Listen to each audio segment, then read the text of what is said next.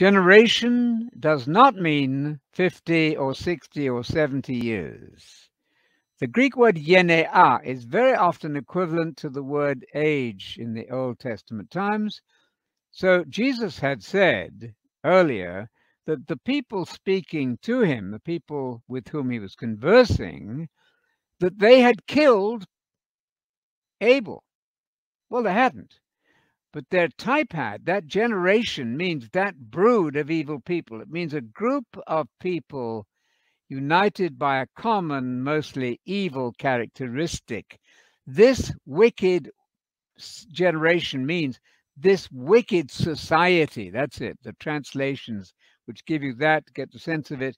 Very non-British, non-American way of saying, but genea, that word for generation, does not, I repeat, not mean 70 years. If so, Jesus would have been wrong. He would have been wrong because within 70 years, the second coming did not happen.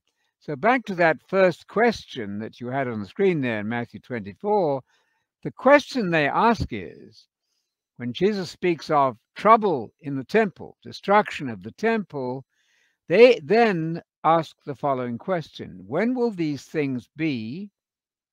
That's to say, trouble in the temple.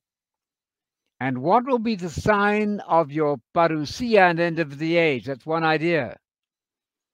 What will be the sign of your coming and end of the age? That's what the Greek says there. And so the answer was that Jesus, in his mind, was thinking of trouble in the temple connected with the end of the age. Why? Because Daniel had said that. Now, let me suggest this to you. Jesus himself did not know whether AD 70 would have been the end of the age. We know there was trouble in the temple in AD 70, but immediately after that, the end of the age and the parousia did not, as you know, happen. Was Jesus wrong? No, of course not.